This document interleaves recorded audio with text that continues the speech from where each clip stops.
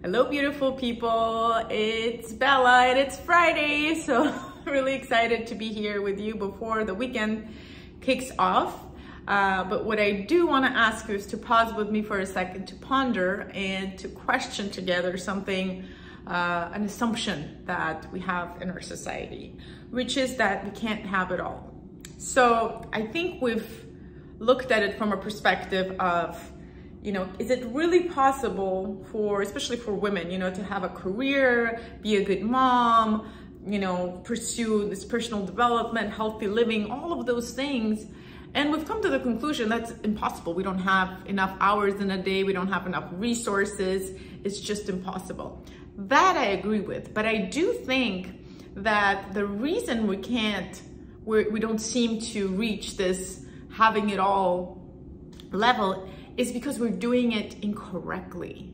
We're coming to it from a perspective of separation, of division, rather than from a place of owning it and really coming back to ourselves and finding that all of those different things that we want to pursue are really part of the same journey. It's part of who you are.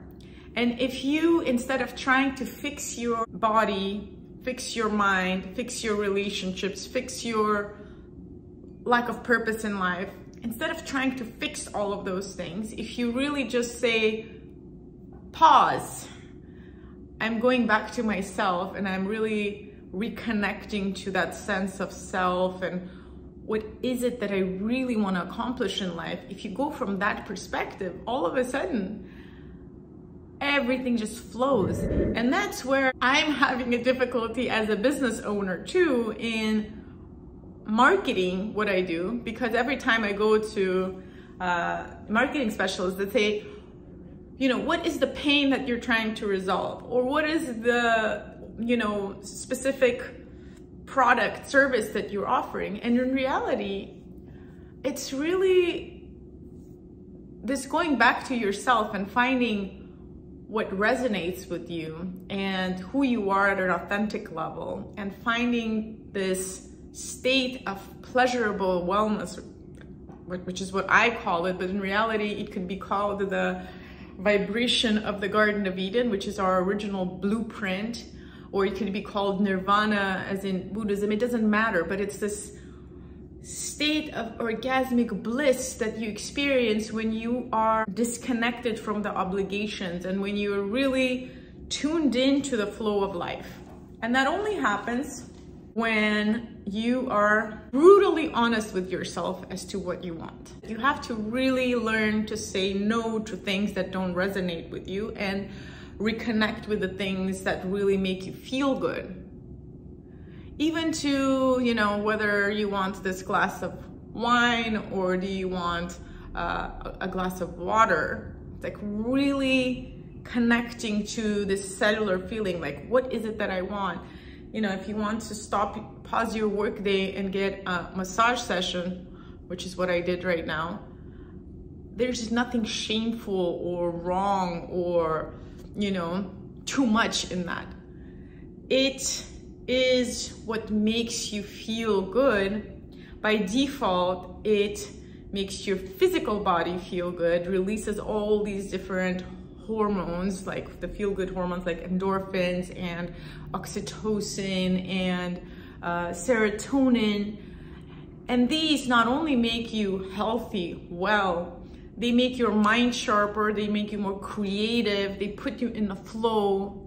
And when you allow yourself the luxury of following what feels good, not externally, guys, but internally, you have that capacity to create this endless, blissful state inside. If you connect to that in everything that you do, then and only then will all of those things that we talked about in the beginning become possible, because it'll be part of the same journey.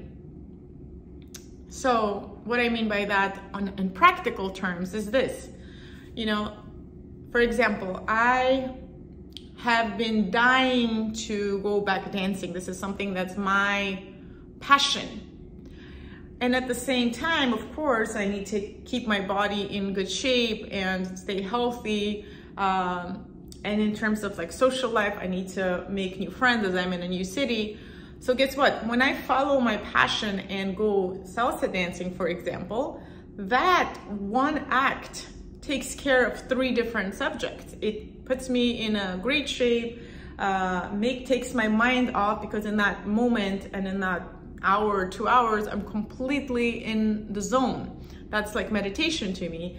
It connects me with like-minded people, and it makes me happy. And by default, that happiness translates into all of these other things like productivity and things like that. And sometimes you'd be surprised, but when you follow these things, then you end up meeting people who are all of a sudden helping you in your professional life, and they are there to support you in something that you're going through. So it's all connected. If I did the opposite, let's say like I have to stay healthy, so I'm gonna sign up for this like gym where I'm not happy, but I know it's good for my body, and then I don't have time to dance because I'm a single mom living alone and there's no time for any of that, then I would start getting more and more depressed and more disconnected from my body, and it wouldn't make my daughter have a better mom. It wouldn't make me more dedicated to my career. It wouldn't help me get in better shape. On the contrary, it's just a small example. Pleasurable wellness, which is nothing that I invented. It's just, like I said, it's this blueprint that we have inside of us. We just have to reconnect with it. And when we do that, then from what you put in your mouth and what you consider eating that's desirable for you and healthy, we find that equilibrium. Same thing with exercise, same thing with your job, same thing with your relationships. Then everything becomes part of the same journey. It's not just about fixing things and having to do certain things. It's about reconnecting to yourself and piecing all of these pieces of the puzzle together. And I've actually created a tool that's called the wellness puzzle. It's the pleasurable wellness put into one page where you can really realign your eating habits, your sexuality, your relationships, your mental health, physical fitness, all into one focus. And from that perspective, you actually reconnect to your true self. You reconnect to this life that's full of synchronicities and where everything flows, and you put the least effort and somehow the universe takes you that much further because you are aligned. It's like riding that wave. So that's the feeling that I really want to invite you to experience this weekend. What moves you to the point where that wave of life and vitality will pick you up and take you way further than you ever expected, because you are following what feels good, really from the inside out and from the place of being authentically yourself. Please share your thoughts on this, and I look forward to seeing you next week. Thanks always for listening. Thanks for sharing your thoughts. Lots of love to you.